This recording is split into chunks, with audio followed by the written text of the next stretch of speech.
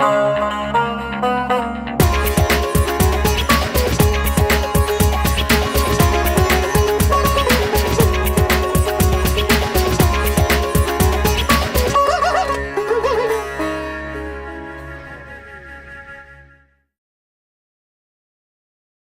you for having me here. So my name is Kostas. I'm at the EE and CS departments. This talk is about, well, the title says efficient routing and vehicular networks. And I guess that the crowd is quite interdisciplinary here. So I will try to please everybody, but please ask questions and slow me down, because basically there are some guys with EE engineering background, and I have some slides with some analysis. Maybe there are some guys from planning background. They need more information about vehicular networks and fundamentals about how the system is working and what it is working and what it does. So please participate actively in order for me to properly pace the talk. Okay? So thanks a lot again. And let's start with how the future internet looks, which for us is the infrastructure. And when I'm saying internet, it's really basically the collection of all the networks that they are out in the world right now. So everybody agrees that at the core of the internet we will have wires, which is the case indeed, and the edges of the internet will be primarily, if not exclusively, wireless. Now, you could think of many types of edges around this wired core, wireless edges, and there are two fundamentally different paradigms. One is what I call single hop, and the other what I call multi-hop. So single hop is when you connect directly to a base station wirelessly, but the base station is connected to the rest of the internet with a wire. So this is what you do when you use your laptops, because you connect to an access point at USC Wireless. This is what we do when we use our smartphones for data plans, because we connect directly to the cell towers. And then the cell towers are connected to the rest of the network. But then there is also this other paradigm of multi-hopping, wireless multi-hopping, where the wireless path is longer than a single hop. And you could think of cases where I am connecting to an access point, but the access point is connecting to another access point, and the other access point is connected to some other access point, which is eventually connected to the wired network. Now, if you think about like a vehicular network, you could be driving a car, and perhaps there is no roadside unit base station close by, but there are other cars close by. So you are connecting to some other cars. The other cars are serving as relays, and then these other cars perhaps are closer to a base station or an access point, and they are connected to this core wired network. So I'm just showing here like 3G, 4G, you all know what this means. And Wi-Fi is what you use with your laptops. The mesh and the mobile ad hoc and the sensor cases here are really multi-hop cases. And clearly, if we will be talking about vehicular networks, we are really mobile. Whether we are ad hoc or not, this remains to be seen in the future, but definitely some vehicular networks will have an ad hoc flavor on them. So, okay, so our application, as I said, is vehicular networks. Here is a picture. I'm sure you have seen many, many pictures like that over the last 5 years or so, where basically, in this particular picture, supposedly there is an accident happening, or some police car, whatever, intercepting another car. And you can see that there are multi-hopping paths, because, for example, here this vehicle is talking to that vehicle. So there is this inter-vehicle communication, and then this guy, which is, by the way, fire car, whatever, it's actually talking to the pole, where the pole supposedly is connected in a wide fashion to the rest of the network. So this is a case of a multi-hopping communication. But then there are, if you only, for example, look at this ambulance here that is talking directly to the pole, to this roadside base station. This is a vehicle to roadside communication case, and it's single hopping. So as I said, the technologies we should be considering in order to make this happen are both single hop and multi-hop. And the key is to be able to seamlessly use all technologies. Because if we say, it's fine, I'm going to have some 3G or 4G card on some specialized box inside every car, and I'm going to be using the data network, then there are problems like very high cost, or maybe sometimes if you're in a mountainous road, maybe there is no coverage anyway, like cell phone coverage. If you say I'm going to be using multi-hop technologies only, the problem is that they tend to have less performance because there is more interference there. So basically, you need to have a suite of technologies available and be able to use them at the same time. So, well, let me use this one. Why? Well, I started already talking about this, but let me be a little bit more detailed about why we also want the multi-hopping capability on this vehicular network system. In the sense, because you are already using single hopping wireless in your everyday life, so you already know how we use it and why we need it. So why do we need, let's say, to have what I call here mesh networks? Mesh networks is the case where you have static base stations that they are talking to each other, not through a cable, but through a wire. So you can think of this example here. Imagine you are in the center of a city and you have lamp poles. So you have power because you have the lights, you can put base stations there, but then in order to connect them with a wire, it's a big cost because you have to run cables, you have to start, breaking pavements and stuff like that. Instead of that, you might as well just connect these guys wirelessly as well. So the car would talk to a lamp pole, and the lamp pole is going to talk to another lamp pole and so on and so forth. Why would we need mobile ad hoc? Well, as I explained before, there are cases where you're sitting in a vehicle and you don't have direct communication to a roadside base station. For example, imagine you're sitting in a car in a big city, there's a traffic light, and there's like a big line. You could say, well, perhaps the city is going to decide to put base stations, roadside units in every traffic light. But if intersections are far apart, you don't have enough power to talk with a traffic light. But there are all these cars sitting idle in front of you. Let's say you are the 20th or the 30th car in the line. You can talk to the car, like the 15th car and so on and so forth. So you do this multi-hopping. And then I also want to mention and stress this intermittently connected case. First of all, what is the intermittently connected case? It's the case where you don't even have a path, a contemporaneous end-to-end path to a roadside base station. Why would that be the case? Well, because it's not really economically feasible to completely cover the complete geographical space that you are interested in. I mean, maybe in the future somebody will do it, but I don't see it happening soon enough. For example, would we cover the whole California land? No, we wouldn't. Not even the whole California, driving system, like highway system and so on and so forth. So for this reason, every now and then, you simply don't have a path, either a single hop or multi-hop. What do? Do you say, I'm sorry, the system is not working anymore? No, the idea is you can basically offer a cost-effective way of full coverage. It's not really full coverage in the contemporaneous sense. The idea is, well, you could potentially give your packets to other cars. The cars aren't moving as well. So at some point, some of all these cars that they have your own packets will reach a roadside base station, and they will be able to forward your packets. So you get more delays, higher delays there, but you do get some connectivity. And sometimes it's important. I'll show you some scenarios here. One very popular scenario is when you are driving in a mountain road, and there is an accident. And clearly, you're not going to have coverage in all the small mountain roads. But there is an accident, and there is a car moving, let's say, on the other direction of the accident. So maybe you can inform this car, and this car is driving towards a village, and maybe the village has a roadside base station. Okay.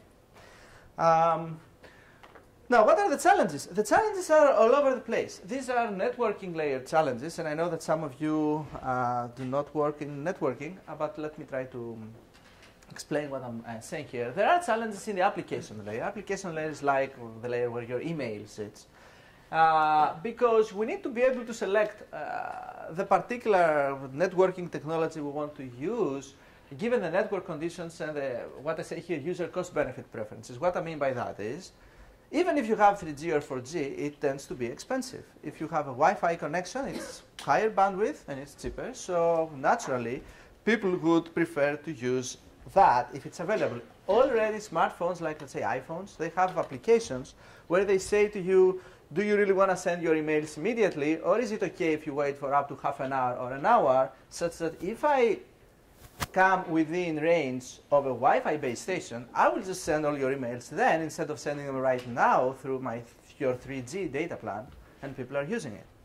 So, transport layer, there are challenges there as well, because the end-to-end behavior of this connection between, let's say, the vehicle and whatever your destination is, I mean the destination of your packets, depends on the mode of operation of the network. If, for example, we have intermittent connectivity, it doesn't really make sense to have acknowledgements. End-to-end acknowledgements is what networks use all the time to kind of notify the sources that, yeah, your packets have arrived successfully, but then how can you really do this if there isn't even a contemporaneous end-to-end path? You know, you're going to send your packet through some path, but then when the acknowledgement will be ready to be sent to you, this path is not going to be alive anymore anyway. Then there are significant challenges in the routing layer. Routing layer is how you actually do route packets. And you can clearly see that traditional routing approaches where you say, I know how the network looks like, so I have some routing tables, and I'm saying if you want to go there, you have to go this way and follow these particular links. Clearly, it will fall apart in the case of a mobile network where links change all the time. Or even worse, sometimes simply there aren't any links available right now, and you have to wait for a link to become alive. Last, there are even challenges at lower layers, like the link layer, because you need to be able to change between these different technologies in a seamless fashion. Even use these multiple technologies at the same time. You know, perhaps you want to download a movie, I don't know, for your kids sitting at the back of the car, and you want to really get it as fast as possible. So you're willing to use your 3G, 4G, use Wi-Fi as you are driving, just use whatever you can to just get this thing as fast as possible. So from all these things, I'm going to really focus on the routing. I mean, the title says efficient routing. On the routing layer, and in particular, on the most interesting and new things around, which are the multi-hopping and the intermittent connectivity characteristics of routing. Because for those of you that you are EE or CS students and you know about networking much, routing has been solved. Not in the multi-hopping and the intermittently connected case, but in the usual case. This is how internet is working. This is how we get to route all our packets whenever we're sending emails or doing web browsing. But in these particular cases, it hasn't. So this is why it's of interest to the research community. Okay, so if we assume now that we are trying to build a network, a vehicular network, where, because cars move around, you get links going down, sometimes you don't have links, you have multi-hopping paths, you have intermittent connectivity, the first thing you will do is you would say, well, let's look at traditional multi-hop routing, which is the first thing that people thought about. They said, okay, let's just use ideas that we have been using for the last 2-3 decades to do routing in the common case, and let's try to apply them in this new multi-hopping intermittently connected case.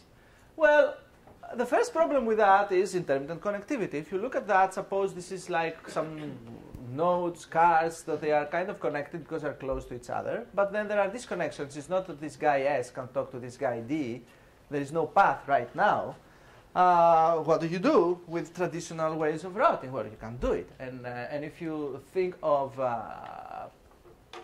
classic paradigms where this idea of multi-hopping, mobile multi-hopping makes sense, the most, I think the most important of which is vehicular, and at least civilian applications. This is probably the most important. Then you have some disaster communication, which is also related, because you would have to bring in some vehicles, etc., to bridge connectivity gaps and be able to send information, assuming, let's say, the cell network is down, all the way to some non-civilian applications, like ad hoc military networks and so on. In all these cases, you do have contemporaneous, you do have intermittent connectivity.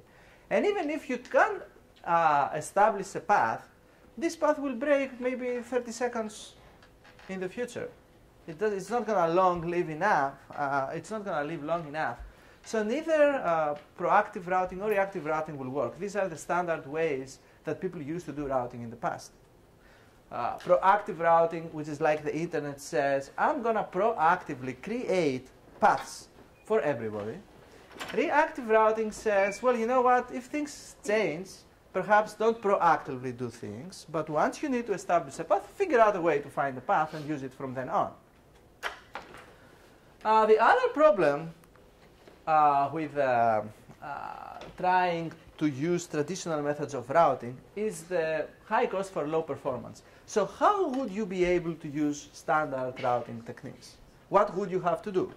You would have to have a very dense network. Speaking of, let's say, a city, you would have to have base stations pretty much everywhere, such that there are always enough links between any vehicle and any end destination. Everybody is always connected. Well, the problem is that if you do this, I mean, now I'm going to just go through a well-known result in network theory. If you do this and you use, let's say, many such base stations, suppose you have many cars around that they are all capable of sending packets and relaying packets of other cars. Let's say you have a unit disk like that, and you have static nodes. I'm not going to even make them mobile for now. You can even make them mobile, the same thing works.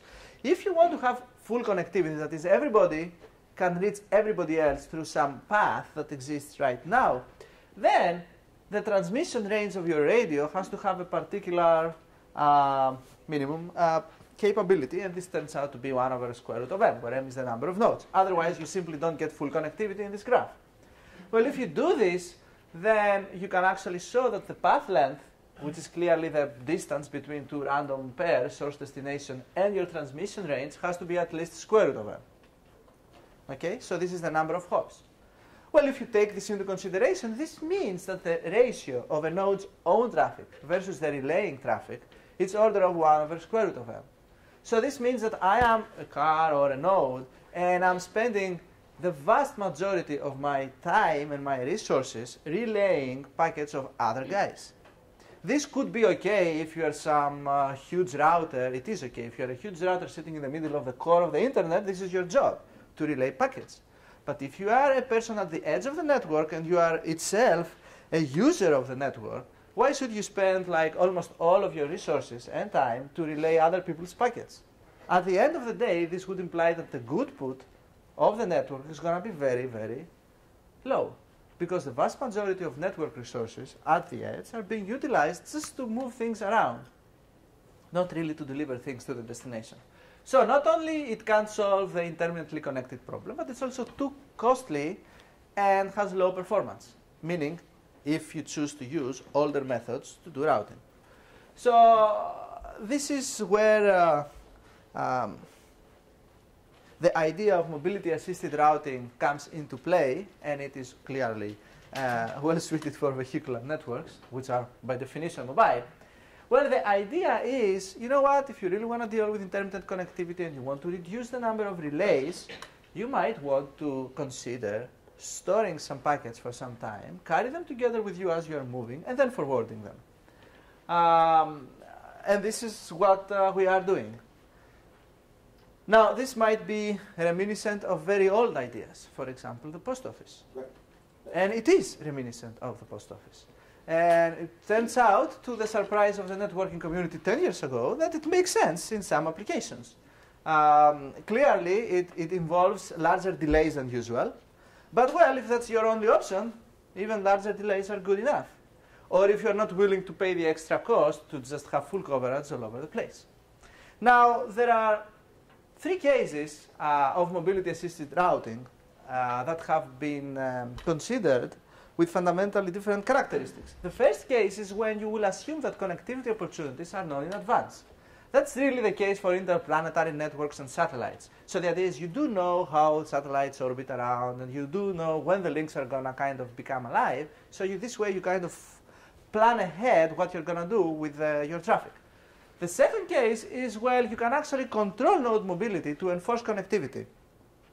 This means you will bring additional resources in order to be able to have connectivity. Think about like a media channel or something. You know, they have these vans and they drive into the incident and they have this big antenna. So this is like you do this just to have connectivity. The military application is really the case for that. You know, they bring all these UAVs, planes, whatever, you bring satellites, whatever they need to do in order to establish connectivity. And then there is a case where you can't really say that you will do these things. You either know really how the connectivity opportunities will play in the future, nor are you willing to spend, the resources to enforce connectivity. And this is really the case for vehicles. I mean, clearly, in all the vehicular applications, you have some infrastructure. It fully covers some areas, but it doesn't some other areas. And you neither know how cars are going to drive around and where they will go in advance, neither do you have any way of, enforcing connectivity. So we will focus on this in the rest of the talk. And now, after all this introduction, I'm going to just give you an example to make sure everybody understands what we're talking about, and then I'm going to just I'm going to give you the outline of the rest of the talk. So what are we talking about here? Suppose I want to send this packet to the destination D. Well, I could initially just forward it directly to some other car, assuming there is no base station around. But then this car is going to drive to the next traffic light. Then in the next traffic... Oops, that was too fast, I think. I don't know why. Well, let me try once more. OK, so then this car is going to move to the next traffic light, and it's going to forward the packet into another car, which is going to move to the next traffic light. And the next traffic light has a base station, like a roadside unit. So here, then you get into the wired core, and the packet is delivered to the destination. This is what we're talking about, okay? Which is, for those of you that you know some things about networking, this is extremely different from the traditional networking paradigm. For those of you that don't, it doesn't matter. This is the example. This is because, that's what we'll study, okay? So, Can I ask a question? Of course, yes. Yeah. Sure. So does this mean that the speed of transmitting that packet is only as good as the speed of hopping across all the vehicles Yes. and the speed at which they're traveling? Yes, Okay. it does mean that. That's why I said there will be large delays. And that's why if you do have a way to send it directly, by all means send it. But sometimes simply you don't. And there are also some applications related to vehicular networks that these speeds don't matter that much. For example, suppose you're driving on a highway and there is an accident on one side of the highway. So now the cars involved in the accident are transmitting messages that the cars driving on the other direction are getting. Now these cars are driving, let's say, 60 miles an hour the other direction. They will notify all the cars that they are approaching the accident in time for them to slow down, even to start using alternative routes within a matter of, 10 seconds, which is good enough for our time, concerns. So, but yes, that's the case indeed. Yes? I've also heard the term self-healing networks, where there's a break in the network itself, and there's some awareness of that break, and then it will reconfigure itself?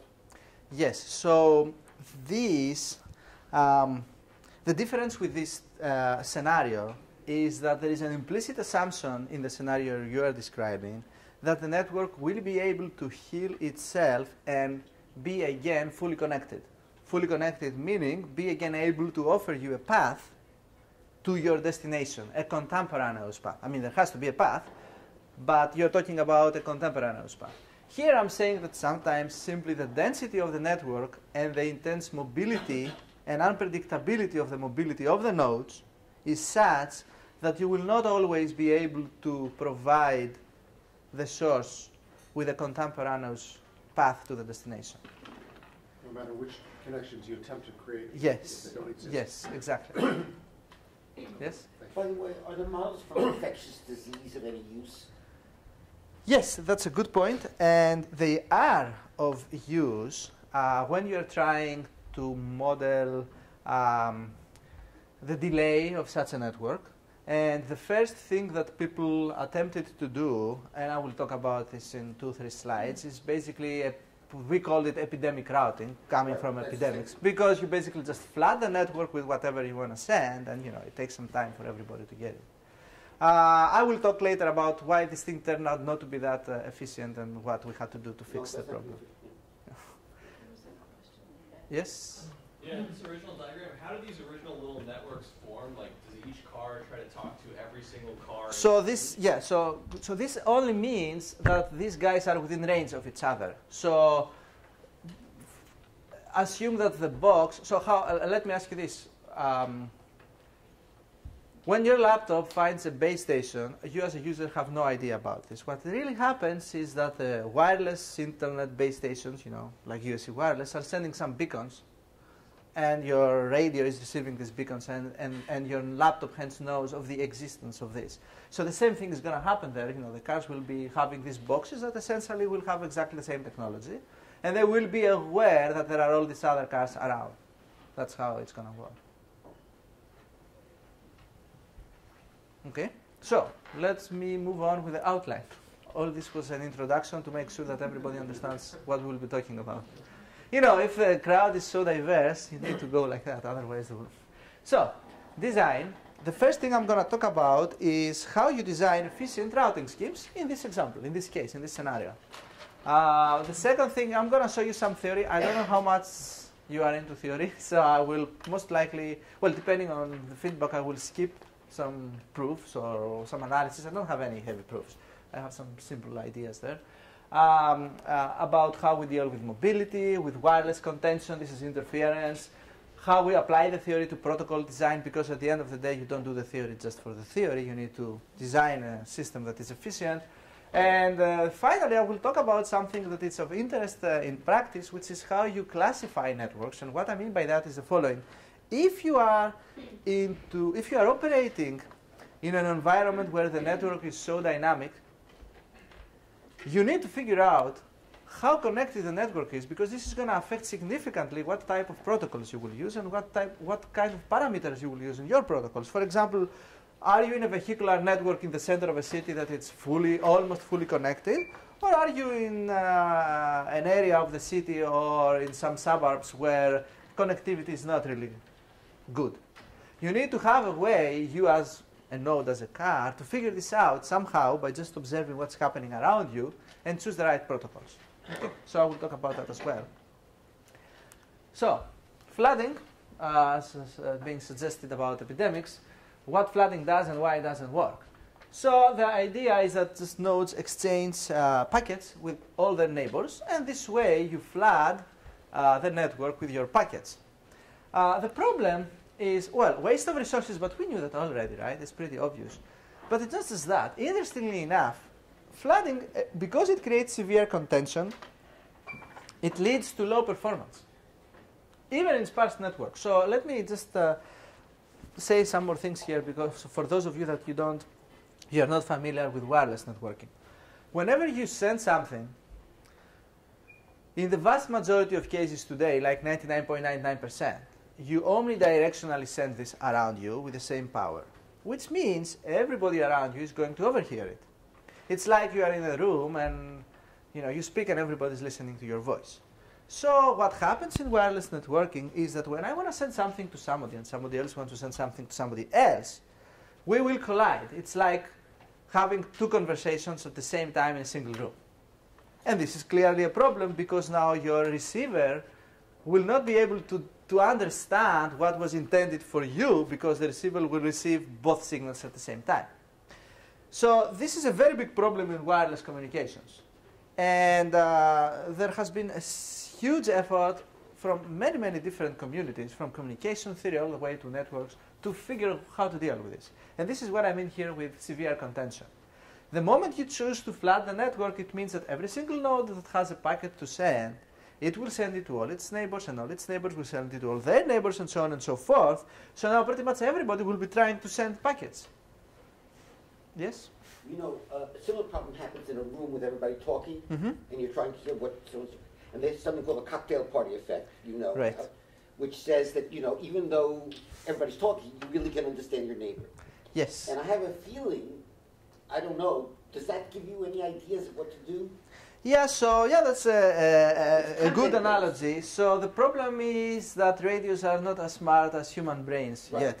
So their filtering mechanisms are not equally advanced, let me put it this way.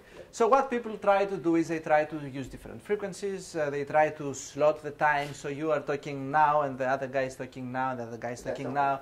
Or you use different codes. I mean, there are all kinds of tricks that we are trying to do.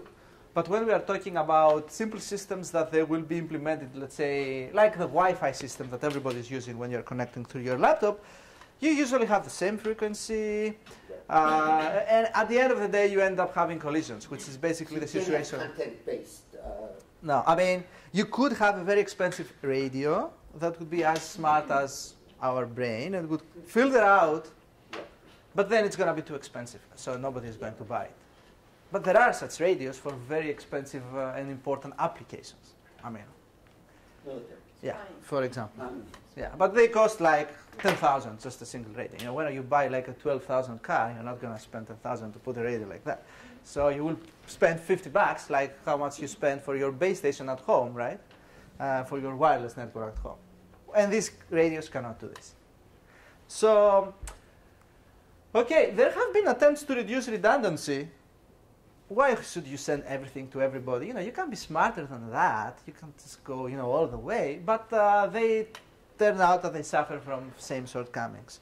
And the way to deal with this is basically what we call spraying-based routing. The idea is redundant copies reduce delay. Too much redundancy, though, is wasteful and often disastrous. So why don't we go for the middle ground? Okay, we need some redundancy in the network. If you think about it, flooding means I'm going to just flood everybody with my packets. Well, maybe give your packets to a couple of other guys. You know, don't just try to do it with a single copy all the way. Maybe have 3 or 4 or 5 parallel paths trying to reach your destination instead of having a single path, but don't overdo it. Makes sense. And there are a bunch of ways of doing this. Now, for those of you that you are ECS students and you want to check papers, whenever I'm referring to papers that we have worked on, I'm going to just, you know, put it right like that, and I will only give dates for journal papers. So the simplest possible way of doing it is with this, I call this spray and wait, which basically says, okay, you are the source, just spray a number of copies in the network, and then these relays will just wait till they find the destination. You would do this to really reduce significantly the amount of resources you need to use, because you don't have many transmissions in this case. You are really waiting till you reach the destination. But then this is going to have delays, so you can do better than that clearly. So, for example, you can spray some message copies to a number of distinct relays, that is a number of distinct cars, and then you will further allow these copies to be routed towards a destination in a hop-by-hop fashion, maybe changing cars, going through base stations, and so on and so forth. And this is what the spray and focus thing says. So the second phase, instead of just waiting, it's a phase where each of these L copies are trying to carefully pick their next hop to find the destination as fast as possible. And now the natural question is, how do you pick your next hop? What is a good car to forward your packet to your eventual destination, and how do you figure this out? So there are many things that you can use. Speaking of mobile nodes like cars, you have things like speed, direction of movement. Many cars have GPSs. Setting aside privacy issues, perhaps you have programmed your GPS and you actually say, I'm going, you know, to my friend whose address is that. And you pretty much know already what this guy, which particular routes this guy is going to use. So if you use all this information, you can actually guess in a pretty successful manner whether you should forward a packet to this car or to that car. And that's what we do. So you can talk about some utility function, which is the utility of a particular car in delivering a packet into the destination, and use, you know, the car that maximizes the utility. And this is what we did. There are some other issues that I'm not going to get into now, I think perhaps a bit too technical. Now, there are many issues. How many copies should one use? Meaning, what's the level of redundancy that you should use? Yeah, we said we shouldn't flood the network, but should you use like 2 copies, 3 copies, 10 copies? Who knows? How should they be distributed? We already discussed a little bit about this. How should each copy be routed? Again, we already discussed about this. And then there are performance-related issues. Are we going to be better or worse than flooding? I mean, yeah, we will use significantly less resources, but what about delays? You know, naturally, if you flood the network, you will really get a minimum delay. If you don't flood the network, I don't know, perhaps you're going to lose some good opportunities because you don't have enough copies floating around. Are we going to be close to optimal? Do we scale? So things like that tend to worry engineers a lot. And we address these issues with both simulations and analysis. I will probably skip the analysis. We'll see. Let's start with the simulations first. Okay, so what is this scenario here? So I have 100 nodes. They are mobile nodes with a particular mobility model. I'm not going to get into that for now. Just assume that this is a reasonably accurate mobility model, but it's not very, very accurate. It's not that I have like city maps and things are moving like cars, but it's okay. It's a reasonable mobility model. I have some space where these guys are moving. The radios have some transmission range, so you know how many cars can be within range of you at any point in time. And then on this y-axis, I'm showing the total transmissions required to deliver some packets as a function of the load. So increasing traffic or increasing load means simply that the sources have more packets to deliver to destinations as we go from left to right. And I'm showing here how many total transmissions various flooding-based mechanisms require and spraying-based mechanisms require. And you can see that, as expected, you require significantly less network resources if you are not overdoing it. You say, yeah, I expected that, come on. But the problem is what is going to happen with delays. Perhaps the flooding guys would have significantly less delays because they pretty much investigate all the possible paths to the destination. Well, it turns out that the answer is no. You actually do quite well with delays. Sometimes you actually do less. You have smaller delays if you spray only a few copies rather than spraying plenty of copies or flood the network, because you have significantly less wireless interference, which is what we discussed like 5 minutes ago, and hence you have significantly less collisions, less retransmissions, because if your packets collide you have to send them again, and so on and so forth.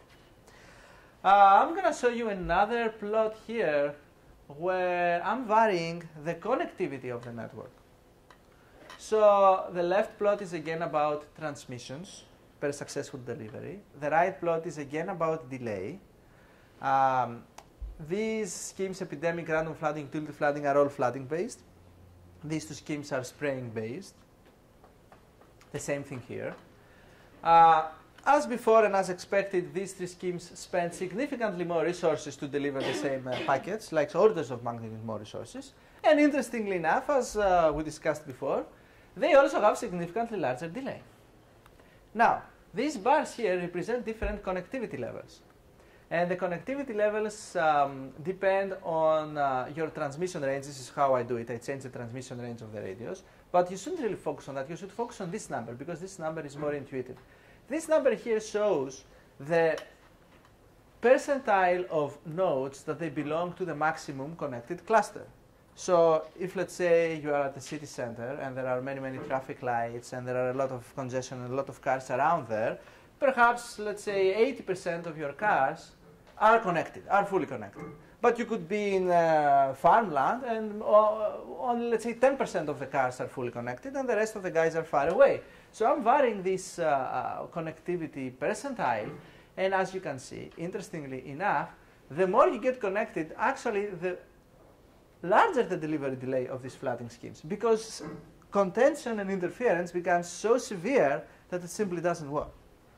Okay, so I've just said all these things. There is also a last scenario, but it's okay. All I'm going to say here is that there are other things that you need to consider, like the fact that you can have very slow and restricted mobility, depending on how much congestion you have and so on and so forth. So all these things serve as motivation for us to further research how good these spraying-based schemes are, not just in a couple of examples, but in general, in any scenario. And for this reason, we will do some performance analysis. Now, as I said, I'm not going to... So how many of you do not have EE background? Okay. So I will not get into... I don't know if, like, School of Planning, do you do probability and maths and stuff like that? To some extent, yeah. To some extent, okay. I don't know if you are interested in this or not. You are going to tell me yes. So I'll just give you the big idea and I'll just not show you any formulas. Yes? I just wanted to know, so do you give the message that connectivity is bad? Like No, I'm not giving this message. I'm giving the following message, that flooding is bad. In the context of an edge network, which is wireless, choosing to flood a network in order to deliver your packets is really bad. That's the message I'm giving. But in the previous graph, you were taking this thing like what you call a clustering thing. Yes? If you're in a city center and there are lots of nodes and stuff. So, I mean, maybe, yeah, so basically you said that since there's more interference, then there are more collisions and more transmission. Right? So, I was wondering, that's probably, you can say, like a scenario of very high connectivity. Yeah, but I would say then that if you are in the city center, just use common sense, put enough base stations so that you don't even have to do multi-hopping. I mean, in downtown LA, if I decide to spend some money to do this in Los Angeles area, downtown LA, I would definitely make it fully connected so that cars talk single hop to a lamp pole. It doesn't make sense not to do it. It's high density, right? Okay, so let's go back here. So, yes? Is traffic problems similar to the flooding scenario? Traffic problem meaning congestion from cars. What do you mean by that? You just make that example. I'm sorry? You just make that example about city center traffic. So let me to understand. When you refer to traffic, you mean communication networks or car traffic? Cars. Okay. So, and what do you mean whether it's the same? So what I could say is that there are a lot of analogies between communication network congestion and road network congestion. And there are a lot of ideas that you could take from one field and apply to the other and vice versa. And people have been doing this over the years, for many years now. So there are similarities. You have some resources, but. So is that comparable in terms of your graph? Well, I think your question is a little bit too general. I don't think you have nailed it down exactly. So maybe we should talk offline to see exactly what you have in mind, because what I'm showing with these plots is, well, you don't see the plots right now, but what I'm showing with the plots is in this context when you are trying to deliver things in a flooding scenario, and flooding, you don't get flooding with cars. I mean, if you think about it, you have some packets that you need to deliver, and you flood cars with the packets. You can't argue the same thing with, like having, people that you want to transport, and you send them from one car to the other. You won't do it. So you cannot draw a parallel in this case with these plots, I guess. Okay, going back to how you analyze the performance of the systems, what you fundamentally want to do is you want to compute the expected delivery delay, because this is what matters to users most. Now, clearly, this analysis is going to depend on the mobility models considered. Let me have some short discussion about that, because I think that's of interest to you to a large extent. So the EECS engineering community started utilizing some mobility models that they were totally unrealistic, like random walks. Do you know what random walk is, right? You move up, down, left, or right with the same probability, and you just move like that. I mean, no car would ever move like that. Random waypoint and random direction has like similar ideas. Then there were some community-based models that we introduced in order to basically solve this problem, meaning we wanted to have realistic mobility models, but at the same time to be able to analyze the performance of the systems. So we had to keep some structure there to be able to do some math. And of course, there are various simulators that perhaps you know already, that they generate city-style traces of how cars move. I don't know if you're aware of this and you're using them. So prior work on analysis and analytical performance of this system had a completely different focus. In my opinion, it wasn't particularly useful in practice. It was interesting as an exercise, but it had asymptotic results. I don't know how many of you are aware of asymptotic results. Essentially, you get results as the number of cars goes to infinity. So it's nice mathematically, but it doesn't really mean much in practice. And they also considered fundamentally only connected networks. And personally, I don't think that it made sense. The networking community spent like 5 years of efforts analyzing fully connected mobile ad hoc networks, which I just don't see the point. If you're going to be so dense to be fully connected, just put base stations and have single hop connections. Everybody will directly talk to a base station and make your life simpler. Less money, better performance. Why would you do this ad hoc thing if everybody can talk to everybody else all the time? So anyway, that's the only, I guess, slide I'm going to talk about with respect to analysis. I apologize for those of you that you really wanted to hear about the analysis, but you should come to me at the end of the talk, and I will say more, and I will point to the papers that you should read. There are many papers, as you can see, in transactions on networking and transaction mobile computing. So the fundamental pieces of the analysis consist of the following 3 things. The first thing is we need to compute the node encounter times. That is, how much time it takes for a car to meet another car. Because sending data over the air is a lot faster than moving cars around. So the fundamental delay here is going to come by how much time it takes for the cars to meet. These are called hitting and meeting times of corresponding processes. Those of you that you are into probability, not just first level probability, I see some guys, but maybe more advanced probability courses, you would know what this thing means. And there are ways we can work this out. Then we need to deal with the fact that we have multiple copies. This complicates the analysis because now when you're trying to figure out what's the delay, not only you need to figure out how much time it takes for 2 guys to meet, but you also have to keep in mind that there are multiple copies trying to find a destination, so you have to figure out what is the copy that will reach the destination faster than the rest of the copies. So, yes? This may be a really dumb question, but there are no dumb questions. We have traffic simulation models that can simulate vehicles moving on a network. Okay? And with one of those models, you know the headways, you know the number of you could actually figure out how often do they encounter each other going in opposite directions, how many, how often do they encounter each other going in cross directions, and so on and so forth, just by virtue of the geometry of the network and the flows on the network. So if you did that, would that help what you're doing here? So if you did that, it would help in the following manner, and it is actually what you're asking me is directly related to step 2, which is where I am now, so it was a very good timing. It would help in giving you an idea about the distribution of these encounter times.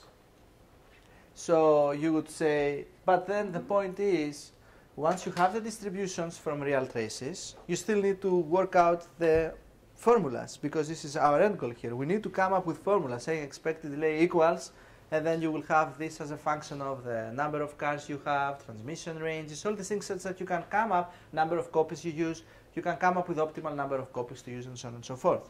So it turns out, to our delight as theory guys, that the encounter times have exponential tails. Exponential tails means they've their tails follow the exponential distribution. And since we have multiple copies to work with, this means that we can really work with a minimum of exponentials, which is a very, very simple thing in probability, and it just makes your life significantly simpler. Let me put it this way, when you do the analysis. If we use your simulator and it turns out that the tails are not exponential, this is not good news. We'll just hide the result and don't talk about this. But they are exponential. Like we have used real traces. Only the tails, though, not the whole distribution. Now, the third step has to do with the contention-aware analysis. So basically, to do the first 2, we have to ignore the fact that there is all this wireless interference. But then we say, okay, now we need to put this back into the picture, and we need to do a lot of stuff like take into consideration that there is finite bandwidth. When I meet another car, let's say the other car wants to get a movie that I have. I'm not going to stay within range of this other car long enough to send a whole movie. Then it's a matter of scheduling who is going to talk when, interference from distant nodes. It gets into the physical area, and I don't think that most of you would appreciate more details on that. So we don't need the notation because I assume you don't want to hear details about that, right? It's a valid assumption. Exactly. So let me just move on with, well, this. Now you can see some formulas, so it's fine. This is some wireless stuff, how the wireless networks work, and what are the various sources of interference. This is some animation explaining how the analysis works out and how you get the various formulas, more formulas, and I'm going to spend just some time on this one. Which says, okay, now we have this framework, we have all these formulas that you have just seen flying around through the slides. How do you use these formulas? For example, we could say, I'm going to use these formulas to choose the number of copies I want to use. Maybe you could say, I want to have a delay that it's guaranteed to be within an alpha distance from the optimal delay. So we were able to also compute the optimal delay. How many copies should we use? And these are the formulas you have to use based on all our previous analysis. What is interesting is this table. If you want to be, let's say, within, I don't know, a factor of 2 from the optimal, in a scenario where you have 100 nodes, you only need to use about 10 copies, which means flooding would basically use 100 copies. You are using an order of magnitude less copies, and you basically are very, very close to the optimal. Another interesting question, practical interesting question, is how do you spray all these copies? So this heavily depends on the mobility model. The main two ideas that we came up with are the following. That one idea is you always chop your copies in half. So when you meet another guy, you just keep half of the copies, give the other guy half of the copies. This is basically going to minimize the time that it takes to spray. It's like a binary tree, if you know what I mean. But then, if you take into consideration that some nodes are better than other nodes in delivering these packets to their destination, perhaps you should take this into consideration as well. So in the end, after doing, I don't know if I think guys in planning do a lot of dynamic programming and things like that, some of them at least. So after formulating the problem as a dynamic programming problem, we ended up with a solution that basically says the following. When you have few copies left at your disposal, the best guy should really keep all of them. The best guy meaning the best car. But if you have a lot that is at the beginning of the spraying phase, just cut them in half. This turns out to be very, very close to optimal. And I will also speak a little bit about how you do network classification, and then I will open it up for more questions. So why do we need network classification? Well, because different kinds of mobile networks require very different routing protocols. And you have to figure out a way, you as a node, in what environment you are right now, in order to decide which protocol you are going to use. So, in general, there are 3 types of networks that we are interested in. And you can, whenever I say networks, you can think vehicular networks here. You could be in a connected environment in the city center.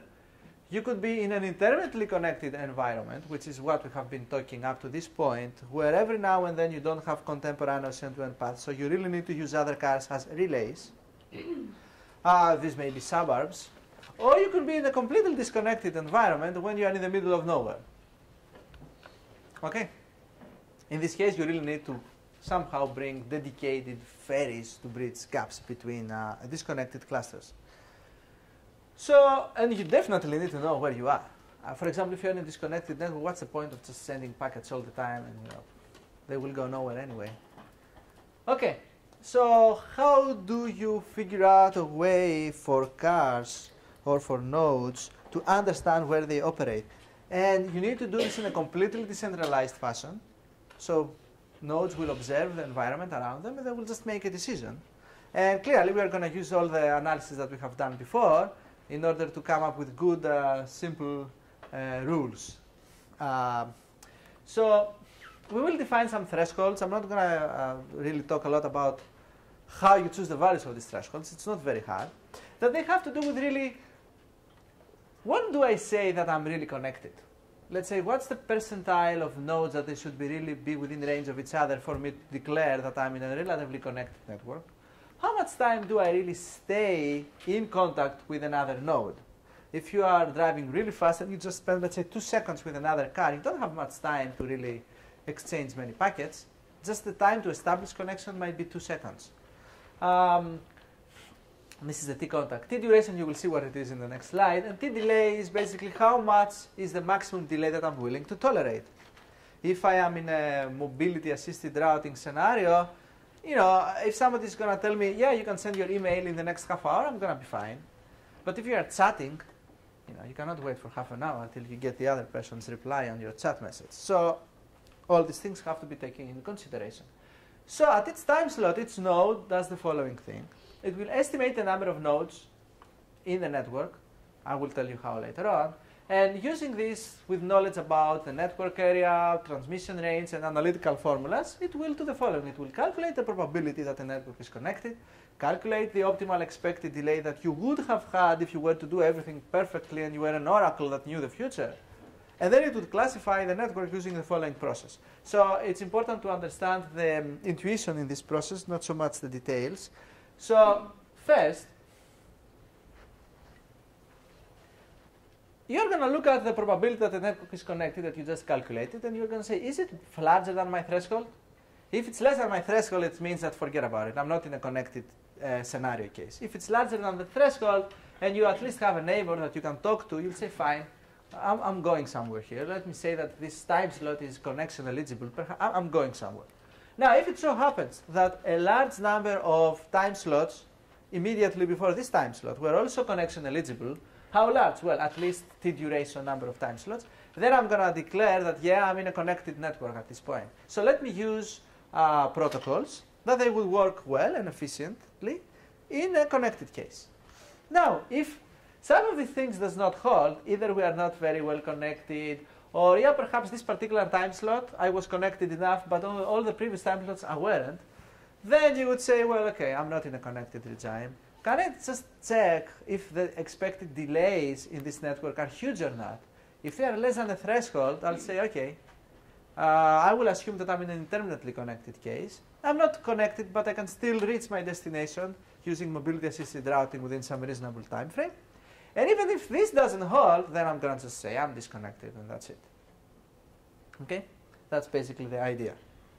The practical metric would be, what is the percentile of slots that me as a node classify a network in each of these 3 categories? And note that it's not necessarily the case that all nodes will have exactly the same classification for every time slot. Some cars may think that this is connected, sometimes may think, no, we are not really connected, and so on and so forth.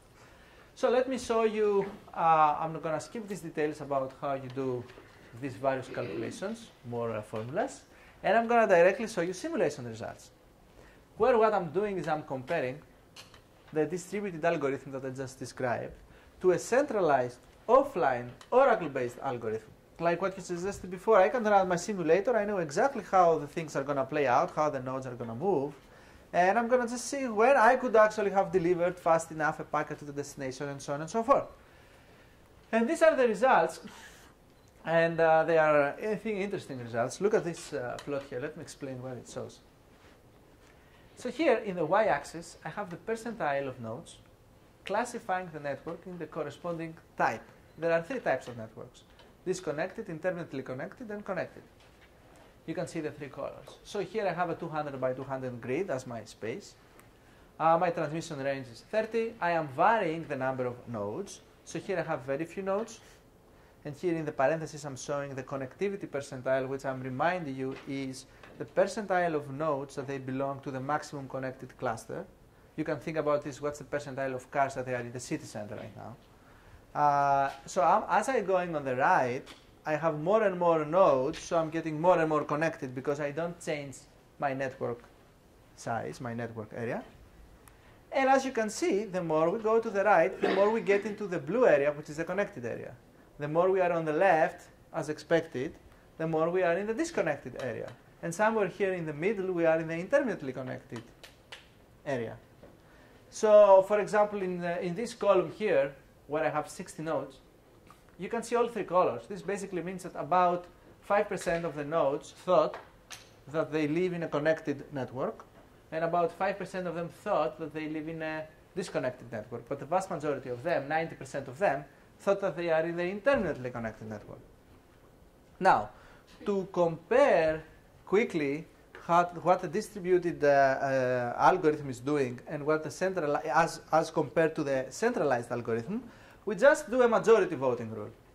So, for example, in this case, since most cars think that they are in an intermittently connected network, I'm going to just declare this is an intermittently connected network. And I'm going to see what the centralized algorithm declares and what the distributed algorithm declares, which is, as I said, significantly simpler. It is just based on simple information gathered locally, as opposed to somebody that is offline, Oracle-based, centralized. There is no comparison between the two. And interestingly enough, we pretty much get the same results, except from the boundaries. Boundaries meaning when you really switch from one area to the other area, where sometimes you have some small errors, but it's not a big deal. And this is another scenario. It's exactly the same idea. Here I'm just varying the transmission range instead of the number of nodes, and similar things as before. And pretty much this is it. I'm going to just summarize and say that I've talked quickly about how to design efficient routing schemes to deal with multi-hopping and intermittent connectivity, how to perform, well, I really went fast with this, how to perform realistic performance analysis and use it to optimize protocols, how to design distributed methods to classify the network based on connectivity characteristics. This was the last part. Ongoing work, some of it is future, most of it is ongoing work. One thing is we want to customize protocols for specific VANET applications. We are doing this, but we are doing this together with this last part that I'm going to come up in a second. Transport layer, we want to figure out how to do fundamental transport layer operations given the intermittent connected nature of the network. With respect to network characterization, I told you how we characterize the network, but the next step is to use this to choose protocols. So I want to exactly say how we'll choose protocol A versus protocol B depending on what the vehicle decides. Am I well connected or not well connected? And last, and that's also a project that I am undertaking with Cisco. Cisco is the largest networking company. They're trying to build something like what I just described up in the Bay Area in San Mateo. They have some discussions with the city there as well. So they're trying to build a box that is going to have all the technologies I discussed about. And you basically have to integrate all these different technologies. And it is in specific applications like this one that I believe it makes sense to customize protocols for specific applications. Because if you have a real system that you will deploy, then it makes sense to start thinking, yeah, if I want to have, let's say, accident prevention or entertainment applications or whatever, I'm going to customize my system for that. Because now we're talking about a specific application. Selected publications, well, whatever. I think you just go to my research website or my own website, just type my last name and you will find them, and that's it. Well, I guess it's more interesting. Thanks. Okay, we have a few minutes for questions. We found that the flooding, the delays in the flooding were significantly higher than in your method. I was wondering how much of that is sensitive to the capacity of the nodes of being. So say they invent some technology and they're able to cut down the number of I forget what you call them, but yeah. number of So issues. How would that change the results? So the main problem is not the capacity, but is the interference. So what you're saying, it's a good. You have a good point, but the main problem is not necessarily that I don't have enough time to send you the packets I want, and perhaps I need to carefully select what I'm going to send you first. Meaning, if I were to do flooding, I would have gazillion packets to send to you. But it is the fact that if everybody is sending a gazillion packets to everybody else, even if I have a huge capacity, there is so much interference created on the network that I'm going to be doomed. So if you use, as I said before, the very expensive radios and you can cut down on interference, then yeah, you might as well use flooding. Maybe, the cost of this super cool radios is going to go down in 10 years. I don't know, 20 or whatever. But there are some fundamental limits, physical, natural fundamental limits. So I don't think this is going to happen. Yes? Yes, so in spray and focus, you're saying that spraying is done on the basis of some formula which reduces the total expected delay. Yeah, you could or say minimizes that. the expected I mean, I'm not delay. always doing it that rigorously, but yes. Yeah. But does that necessarily mean that the source has to have complete information on the location of the destination? So, good point. The answer is no. Everything is probabilistic. So the way these things work is that the source has a probabilistic view of the network and not a deterministic view. It has no idea about exactly where the destination is. It just has some metrics dictating how good the various nodes that the source meets, how likely they are in meeting the destination fast enough, or how likely they are in moving the packets towards where the destination is going as well. For example, if you consider of scenarios where if you knew who your neighbor is, say, so you know that everybody's going back to their home around 5 p.m., then, I'm just imagine this scenario, it would make perfect sense to, I don't know, maybe give some packets to this guy if you want them to be delivered at your place, right? But then the information of the destination of delivery has to be there. Yeah, but it is there. Whenever you have a packet in networking, you have the destination address always. You say, I'm sending this and I want it to go there. So then you have all these guys around you and you say, I want this guy to go there. Give me your information for me to decide how good you are in delivering this guy there. And as I said, it's a probabilistic decision. It's not that you know exactly what's going to happen. But how about the car that you said, say, that has encountered an accident? Well, in this case, things are even simpler, because you easily know what's the direction of movement. Pretty much all of the cars have this information. So all you're going to do is that you're going to just send the packets to the guys that are going the other direction. So the guys that they are involved in the accident, they will send the packet, and the guys that they are going on the other direction of the highway will receive it. They will be perceived as next relays for this transmission. And as these guys are going on the other direction, they will inform again all the guys that are going in the other direction. So essentially, if you think about it, you always send the packet. So a good relay in this case is somebody that's traveling the other direction than you are. That's the rule. All you need to know is which direction you are going and which direction the other guy is going. But his question may be, in that case, what is the destination? You just look. Right? Yeah. So the destination in this case is to inform people around you. So now this is called. So there are three ways of doing this. So there is when you do routing in networking, you can either have a single destination or you can have a group of a number of nodes, destination nodes, or you want to broadcast it to everybody. So in many of the applications in VANETs, you have a number of destinations. It's not everybody, but it's not just one guy either. And this is a good point. Last question? Yes? For the centralized and distributed, you showed the differences. Uh-huh. So do you have those were like differences you showed by simulations, the numbers, that it's doing better? So if I have theory. Yeah, go ahead. Sorry, what's the question? Yeah, so did you have compute the theoretical No, bounds, I don't have bounds. Okay. Because the distributed algorithm is really a heuristic-based algorithm. So I'm just running the simulations and I'm just looking at the results. Okay, we're just about at 1:30 and we have to bring back all these chairs. So let's give our speaker another round of applause. Thank you. You're welcome.